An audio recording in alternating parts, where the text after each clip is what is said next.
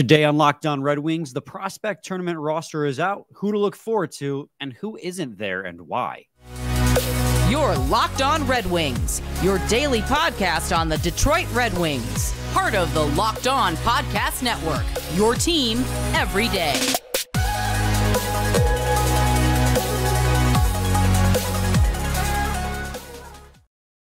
Welcome back to the Locked On Red Wings podcast. We are your hosts, Brian Fisher and Scotty Bentley. I'm a podcast producer for the daily JAWWJ News Radio podcast.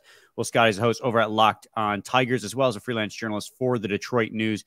On today's episode, guys, we're going to be going over the Detroit Red Wings prospect tournament rosters that was released on, I think, Thursday. But we saved it to today's episode as we had a few more player profiles to get through. And speaking of, we'll finish out this episode kind of talking about Elmer Soderblom and Simon Edvinsson, I guess kind of doing a player preview on them. The reason being is we've had quite a few people in our comments while we do these player previews asking about them. Soderblom spent 21 games with the Detroit Red Wings last season, almost losing his rookie status. And Simon Edvinsson played 9 games at the end and is coming off of an injury. And people just want to know what we think if they have an opportunity to crack the lineup this year. So we'll get to that in segment 2 and segment 3. But first, Scotty, how you doing, man? Doing pretty well, man. Got, we're recording this before the Tigers game, so that's a big series that I'll be doing. But, I mean, besides that, I loved the weather this weekend. I know that we keep talking about the weather to, like, kick off shows, but, like, it was a little crisper after it was done raining, obviously. Yeah. Hope everyone's safe. But yeah, it was a little cooler. I love the fall, so got a little taste of that this weekend. I think we had 6 confirmed tornadoes from that storm on Thursday night across Michigan. It's crazy, scary. Just like the Red Wings prospect tournament roster, absolutely crazy. That was the worst transition maybe of all time. But yeah, let's talk about the Detroit Red Wings prospect tournament roster. If I can make sure I share the right screen this time. There we go. Oh, God, I nailed it. And so I'll just read it for you guys. I know a lot of you guys watch us on YouTube, but for those of you who watch us on Spot or listen to us on Spotify and other apps, at Forge, you got Riley Sawchuk, Nate Danielson, Carter Mazure, Matthias Milovsky, Dean Lucas, Alexander Dossett, Emmett Finney, Cross Hannes, Amadeus Lombardi, Israel Mayanskum, really taking a lot on that one. Nick Sema, Elmer Soderblom, Jake Uberti, Marco Kasper. And on defense, you got Andrew Gibson, Antti Tuomisto, William Wallander, Connor Punnett, Finn Harding, Jackson DeSouza, Tanias Matherin. And then goaltenders, you have Sebastian Kosa, Jan Bednar, and Lucas Matcha. I'm trying my best to pronounce some of those guys. I'm not familiar with everyone on here. But most of these names that, Scotty, we are very familiar with. First thing that stands out to you, Scotty, when you look at this Detroit Red Wings prospect roster, what is it, man? Well, I mean, I think we'll talk about one of the omissions here in a second, but I like the pool, and like this is not like nothing. Like there's several players last year who started their kind of ascension to, I mean, like players like Soderblom, we'll talk about later, like started their campaign for making the roster on opening night in, like this tournament, and then obviously the preseason. So this is always kind of fun too, just because it's like it's like the flag for like start of the season is kind of around the corner, right? Like it's one of the first steps of like on ice activity towards opening night. So that's kind of a cool, like milestone, I guess, to reach. But just as far as the roster, I mean, there's a lot of the names we've been talking about, and it's not just a bunch of players who are, 2, 3, 4 years away. Like there's a lot of dudes on here who are either knocking on the door or players, I mean, literally like Marco Kasper, who are going to get NHL time at some point this season, which is fun to see them get off to an early start this summer. Yeah, I mean, the first thing, again, not talking about the guys who aren't here, because that jumped out to me as well as the guys who aren't here, and we'll explain why some of them aren't. But like we're really excited to see, like you said, Marco Kasper. This is our first look at Nate Danielson, because Nate Danielson is going to be at this tournament. I'm really excited to see what the Red Wings 9th overall pick can do. I mean, these tournaments really is like you really can get an early tell of who's going to separate themselves from the pack, like who's a legitimate like threat and who's just like a guy, like guys on ATOs, amateur tryouts, who are trying to make a name for themselves, like Biaka Batuka did last year, and he did great, and he made it all the way to training camp and in the preseason before finally getting cut. I'm really excited to see more Cross Hannes. Cross Hannes missed a lot of time last year due to injury, but before that was really doing well in the AHL, and he killed it at last year's prospect tournament. So I hope we can do the same thing here. I know a lot of people are excited about Alexander Doucette. He's kind of been like a late bloomer. Prashant Iyer in particular has mentioned that he's excited for Doucette because he's kind of, like I said, a late bloomer. And then Amadeus Lombardi and Carter Mazure, guys who Carter Mazure wasn't at last year's prospect tournament because he was playing college, but since he made the decision to turn pro, this is the first time we're going to actually see Carter Mazure, like with the exception of the few games he played at the end of last season with the Griffins. Like there's a lot of guys that who are highly touted prospects who we're really only going to be seeing for like the first time. I don't think Marco Kasper was at last year's prospects tournament because he was in Sweden. So there's so many of these guys like we're finally getting to see. And this prospects tournament might be this prospects roster is probably more loaded than it was last year, even without a guy like Simon Edvinsson out there. Yeah, I'd agree with you. I think that it's definitely, maybe it doesn't have the, well, I mean, it kind of does. I was going to say maybe it doesn't have the top end talent, but it's deeper. But like, I mean, who's to say that somebody like Kasper isn't a top end, as much of a top end talent as Edvinsson is. So, yeah, I agree with you. I think that this is a better top to bottom roster. I'm super pumped for all the reports and the highlights that come out of it. I'm glad Kos is there. Obviously, that's someone who like we want to get more and more acclimated and face better and better competition. So that's super cool. Wallander, obviously cool. You already talked about some of the forwards. Yeah, man, I'm really excited. I'm really excited. And yeah, shout out Carter Mazure, man. And there is a little bit of, obviously, Simon Edvinsson isn't there. He's still recovering from his injury. A few surgery, rather, his offseason surgery. There's no Albert Johansson. And that one, and if one of you guys in the comments knows why he's not there, I'd love to know. Because guys like Anton Johansson, it makes sense isn't there because he's playing over in Sweden. Some of the college guys don't show up. Like Carter Mazure wasn't there last year because he's playing college hockey. Because college athletes and the Swedish athletes already are in preseason or are not allowed to play. So those guys, it makes sense. So like, I don't know why Albert Johansson isn't here because he played with the Griffins last year.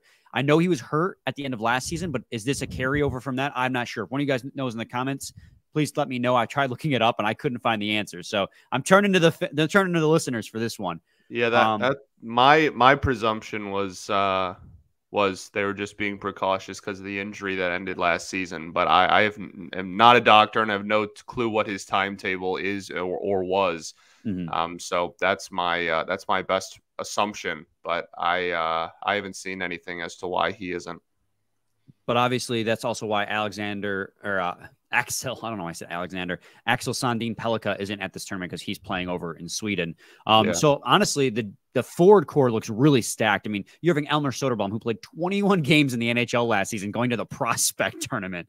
I mean, that's just crazy that a guy who nearly lost his rookie status is going to be playing in the prospects tournament and is going to be a year with more experience. But the defensive core, honestly, with the exception of William Wallander and maybe Tuomisto, it looks kind of thin.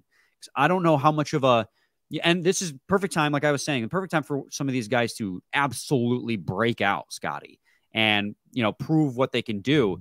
But I'm not sure any of these guys in the defensive core outside of Wallander are real threats to make NHL rosters in the near future. Yeah.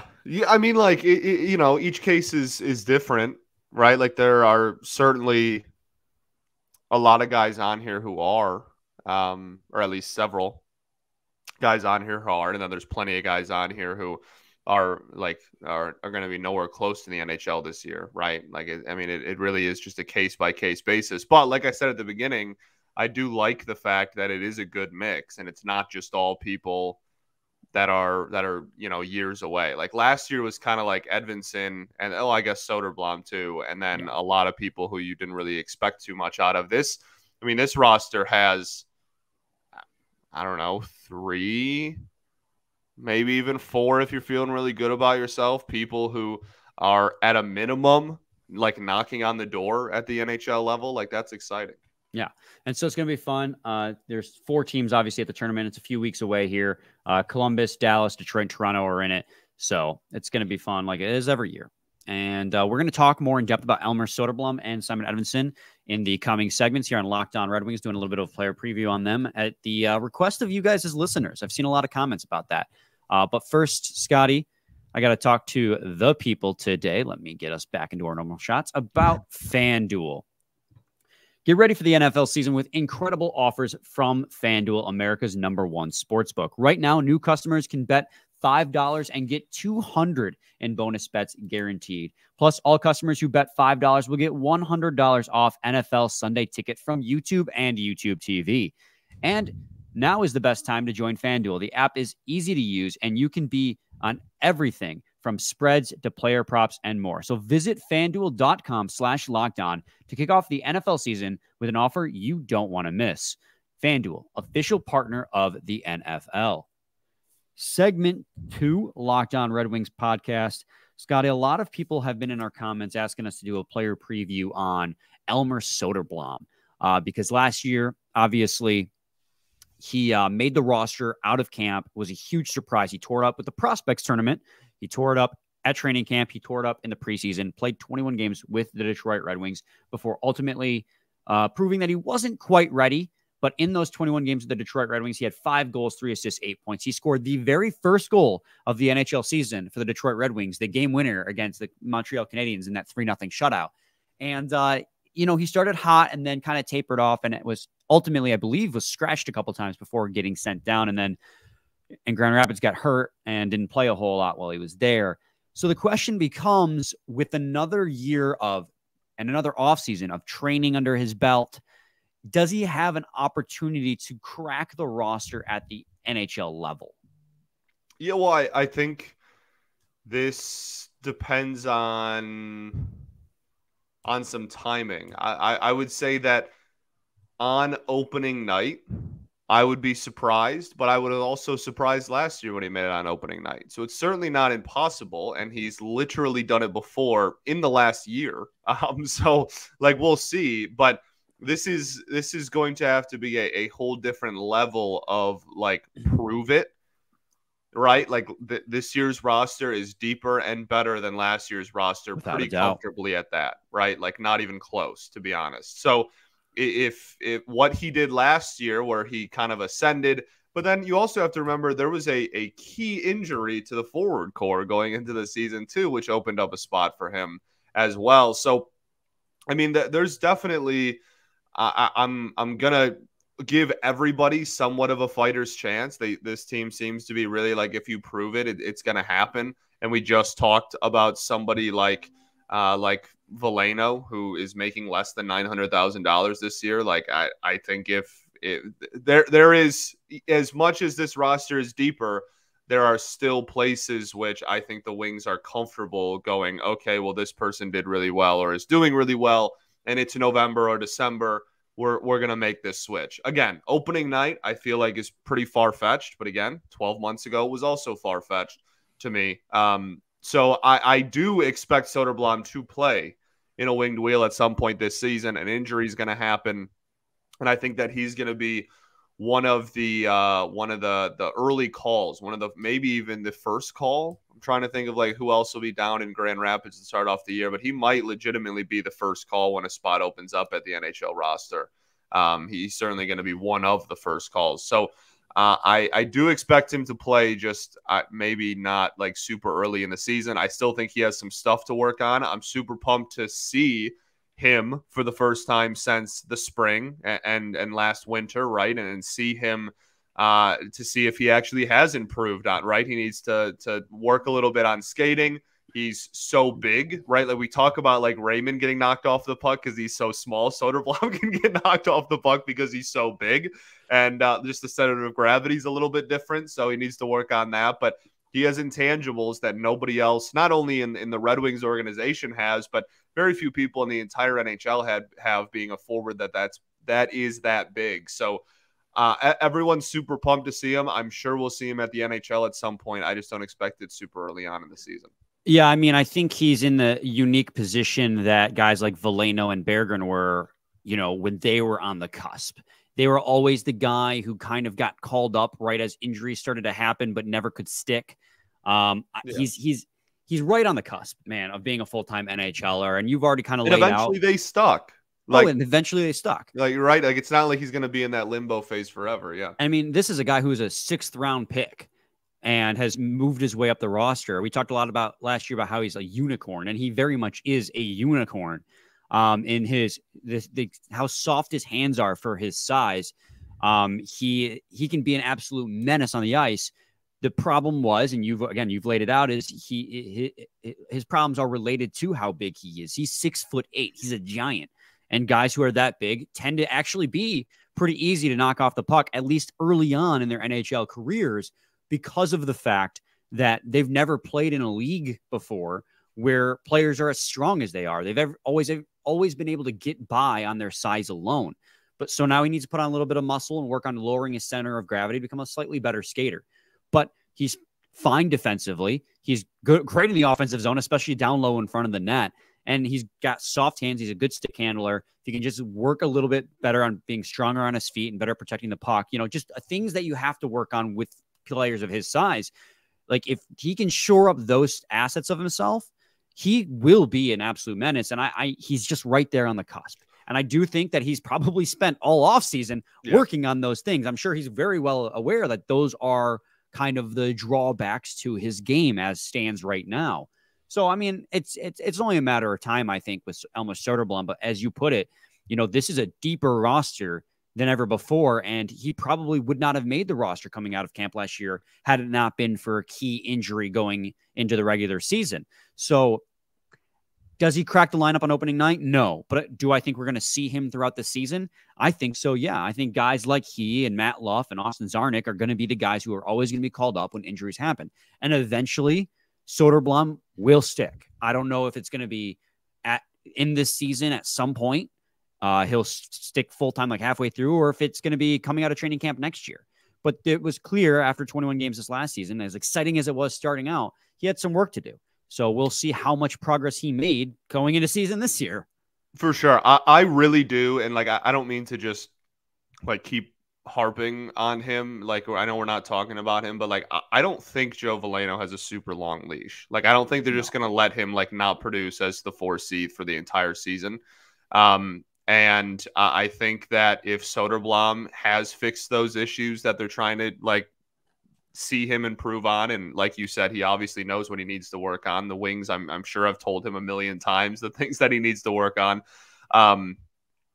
It really would not shock me if, not that Soderblom's going to come up and play center right away necessarily, but it wouldn't shock me if that was the move. Or I mean, there's it's not, again, I'm not just trying to bring up Veleno every opportunity. There's plenty of other guys too that are still kind of in that bottom. We talked about Fisher, he might be the 13th skater, forward some nights. There's opportunities for him to crack the lineup. This is not the deepest roster in NHL history where if a top prospect who is literally a unicorn is crushing it, that they're just not going to find ice time for him. So, I think early on, probably not. As the season goes along, he'll get more and more opportunities. And obviously the biggest thing is just how well he's playing in GR. That's gonna, if he's playing really well down there, then when he gets called up to fill in a spot for an injury, he has a better chance of sticking longer than just, a week and then sent back down. I also am just really excited for him in general because this is a guy who I think could really thrive in this system. And the only reason I say that is because if you look at last year's team in the first year of Newsy's system, the player who was the big body that stood in front of the net was fantastic all year. It didn't matter if it was Sonny before he got traded. It didn't matter if it was one of the revolving door of players who it was after. And I think Soderblom has the hands and the athletic ability to be more than just the big body in front of the net. Mm-hmm. But I mean, whoever was in that role thrived, big time thrived for the Red Wings, no matter how touted they were before that last season. And I think him filling that role could lead to, because he is so skilled with his hands at that size, really could lead to a lot of success. So I'm very, very excited still about Soderblom, and I think he fits this system super well. Even if it's like a bottom six winger, but like power play 1, power play 2, right, with that kind of niche. Again, unicorn in that situation. A guy that big with those good of hands, he can be such a net front threat. And that's really where a lot of his success came this last year, was the net front presence.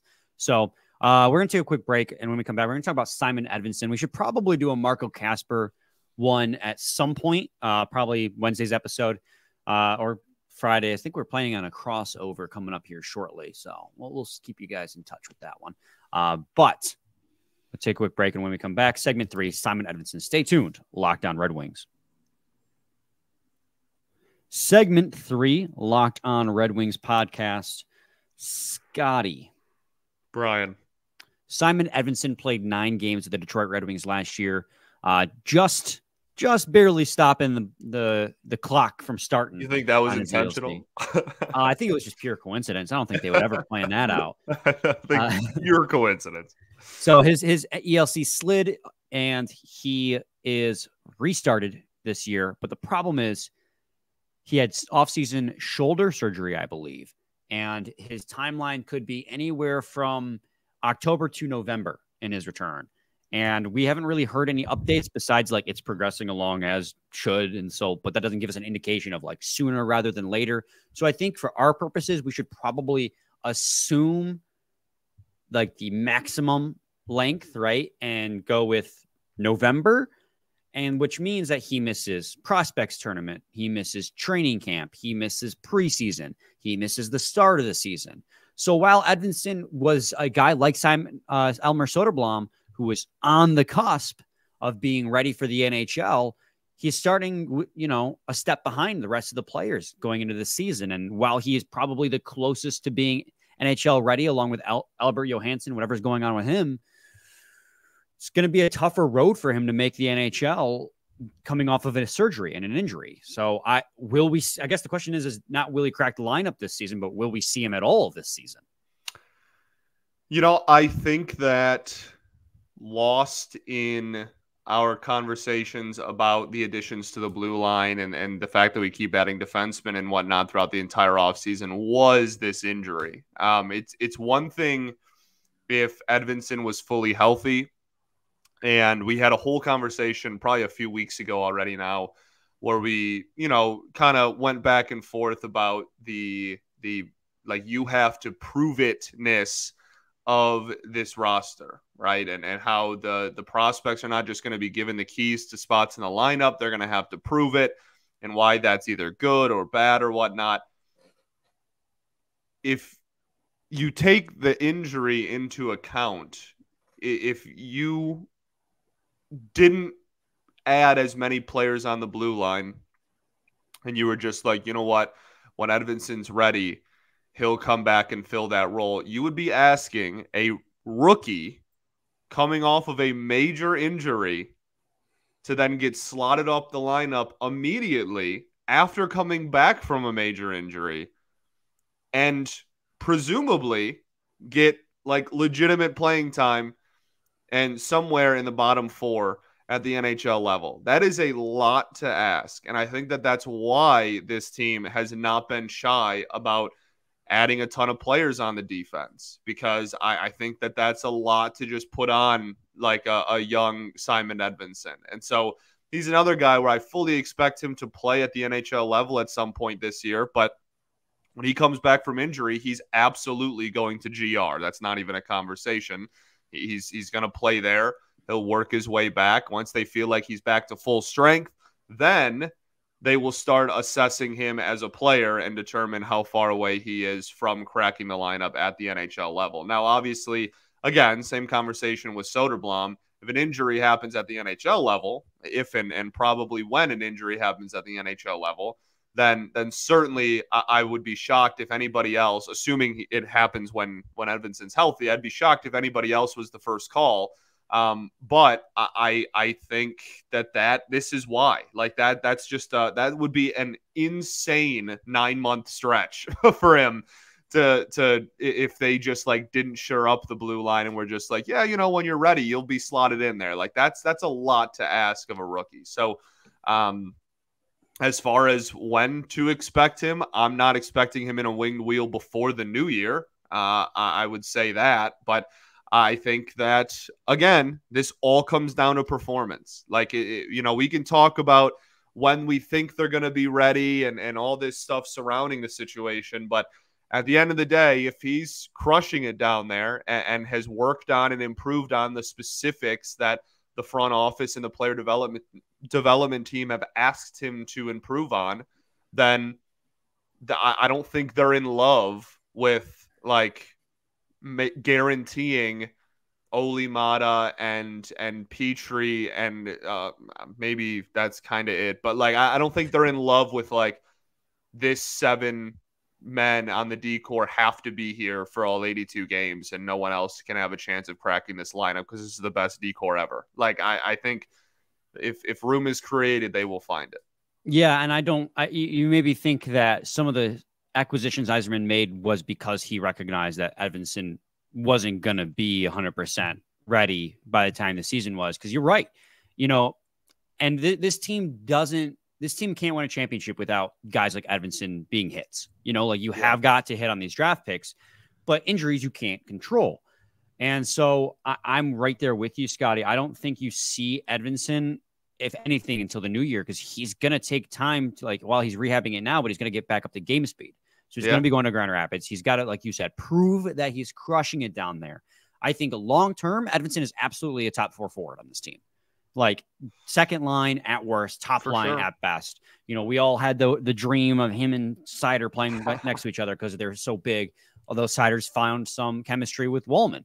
So now you're thinking, okay, well, maybe we can have him play on line number 2, which would be pretty damn good too.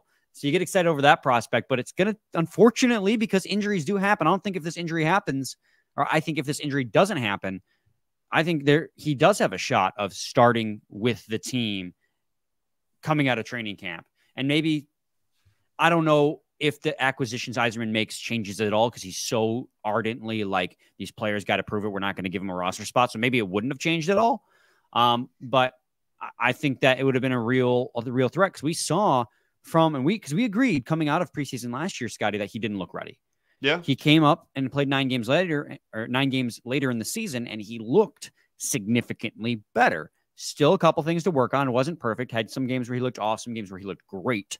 So if in that span he improved that much, who knows how much better he's going to be, how much better he's going to get in his time in Grand Rapids whenever he's finally healthy enough and okay to play hockey again.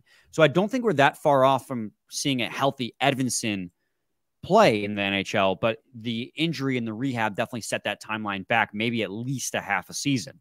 But it remains to be seen. I fully believe Edvinsson is going to crush it at the NHL whenever he gets here. Like I said, he's like Soderblom where he's like on the cusp, but he just needs to, get healthy.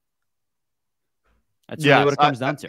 Well, yeah, for sure. And I we're all still very excited about him. And it's been a weird kind of windy road to get here. But I don't think that if Edvinsson is crushing down in GR and has done everything they've asked him to do and improved in everything they've asked him to, I don't think that this team is going to be like, you know what, we're just going to leave everything the way it is. Sorry, we just don't have a spot for you. We really, really want to guarantee like Olli Maatta or Jeff Petrie a spot in the lineup every night. Like I don't see that happening. So if he performs, there will be a spot for him. But I can almost assure you that the reason that there's an increase and an uptick in depth back there is I mean, dare I say solely, but in large part due to this Edvinsson injury.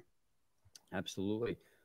So I believe we have planned a crossover for the Wednesday episode for you guys. But anything can happen, so we'll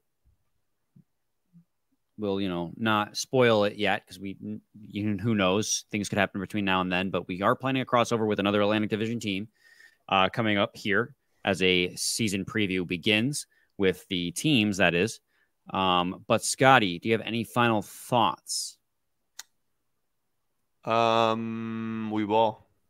We do ball. We'll be back with a new episode on Wednesday. So stay tuned to Locked On Red Wings. Same time, same place, your team every day. Every day.